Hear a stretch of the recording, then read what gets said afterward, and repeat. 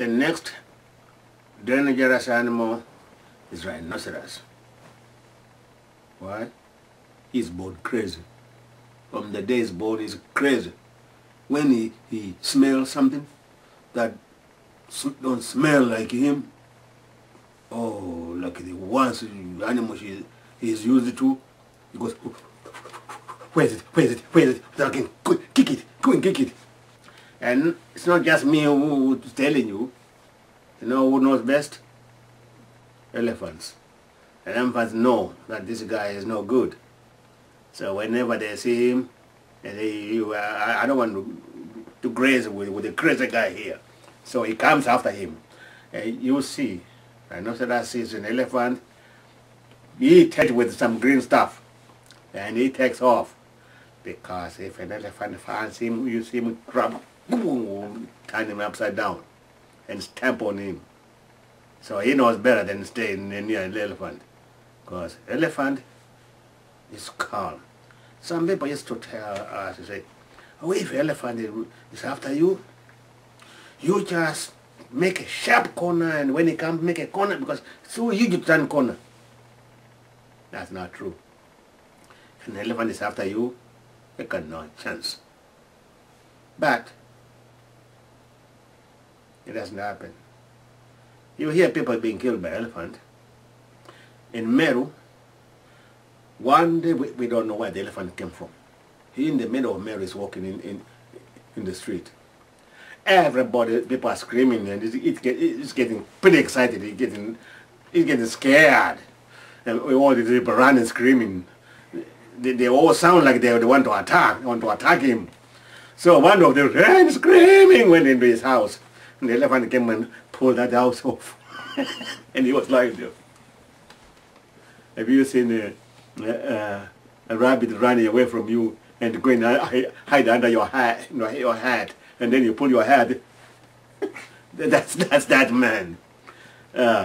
Pulled, and the guy was he just didn't even see him. He just stepped on him, and the guy was hamburger. Another time, so you know how it goes. A woman, there's a big forest between Meru and another forest called the forest of Maporisi. That's the forest of police. I don't know why they call it the forest of Porisi. The smaller one is in Meru. You cross those going to Momela. Now she's come from Momela. She's crossed all that. She gets into the forest. I don't know why she waited. There was a place called Macau. Up the hill there, you can see everything. That's where people used to rest and eat. But she went farther until she got into the forest. So she sat down. An old woman with her son sat eating. Suddenly, an elephant comes. And the wind is coming from the elephant towards her. So the elephant is not smelling her at all. Besides, not a straight road.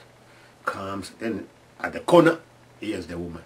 The woman starts screaming.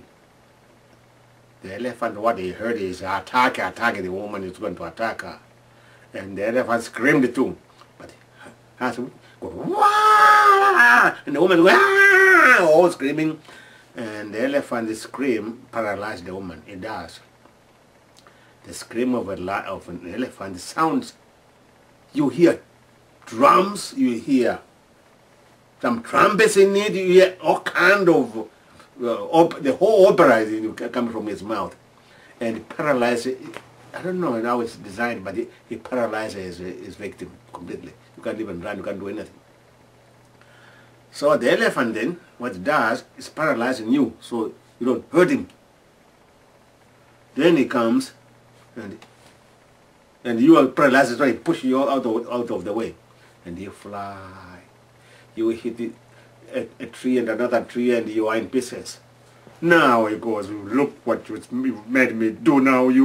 If you are so weak, why did you come attacking me? Now he comes and starts collecting every piece. Really, they do.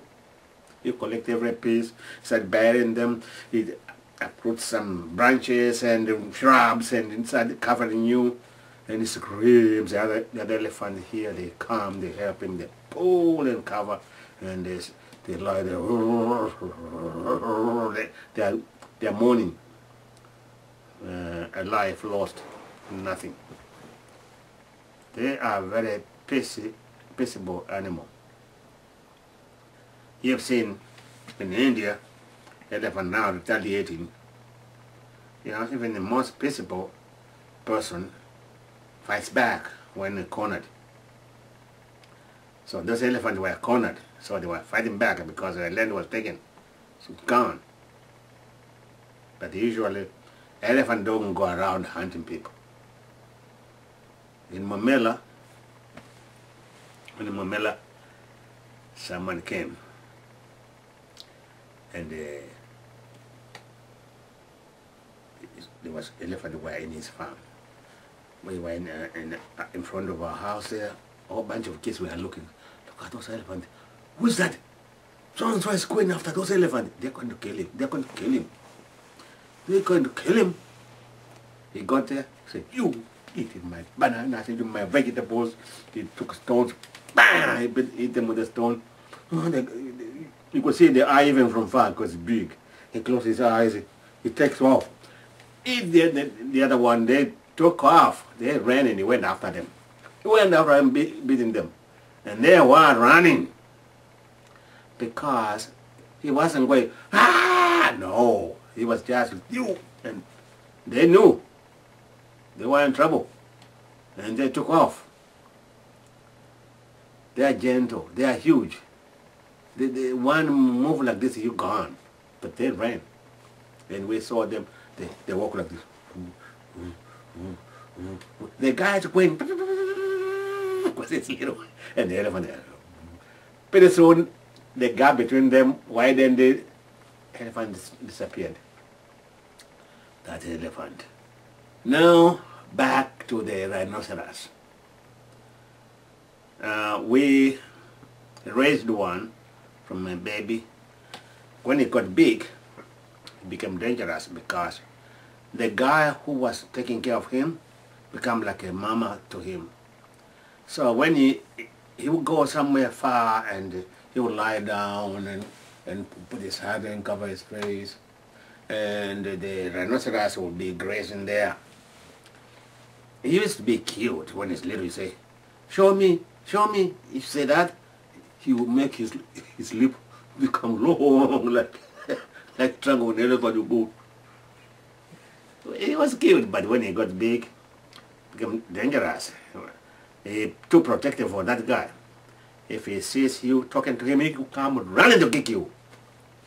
So we get rid of him. And besides, he was already beginning to grow his horns, and those are dangerous. Now, what would you do if you were confronted by one of those? It happened. We were in Mamela. In Mamela, in those days, little ones didn't have anything to do.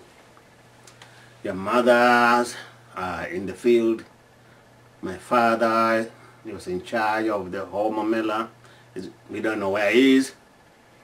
And all the fathers are busy working.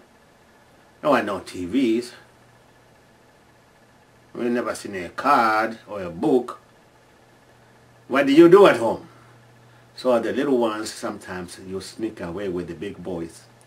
And they get into trouble a lot for taking you. But you sneak out anyway. You beg them and beg them. And sometimes they won't let you, but you sneak in anyway. Sometimes the quickest way was to ride on a ram, you know, the male of a sheep. Yeah, you just climb on top of it and go with the sheep. And it was one of those days. I have my knife and everything. I'm carving. I was 4 years old. We were at Rick. Rikrik is a place where there are a lot of natural fruits, wild fruits, mamumua and raw, just like a pudding with cinnamon and sugar in it. Really, very tasty. Or like creamy chocolate. Very, very tasty. Mamumua kind of sour a little bit, but good. We used to go there, get mamumua, get and raw. We'll eat those all day. I don't know whether they are there now. I've been there for a long time. Well, suddenly I heard, Rhino! Rhino! I thought, we just talked. Rhino! Rhinoceros! Hey, you guys, Rhino! Run, Rhino! I went on carving. And carving. And I looked up. It was here in front of me. Huge. It was this huge, round, big thing. And big horns. I never seen it look that big. And the nose was something like was open like this, like there was fire. I thought for a long time there was a fire coming from the nose of that rhinoceros. And we were told if you meet a rhinoceros, you run to the nearest tree and climb the tree because rhinoceros cannot climb a tree. We were told that over and over and over. And the horn is already bent down. It's coming towards me.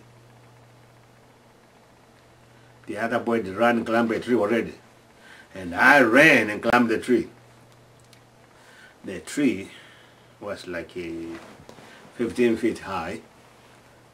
That's the tree. And they'd climbed, and there was only about, the last one was about 5 foot. That thing is much higher than that. And I came behind him. I climbed him and hanging behind him. Now I started looking. That thing there's taller than us here where we are. And it's huge. And he's coming. He came closer and closer and closer. Oh man. What do you think happened to us? Oh, some of us. You want to try and for a conclusion? Why don't you put it in the blog? Just post it. What do you think happened? I'm sure you know by now. You have an idea what happened. Okay, until next time. Have a nice day.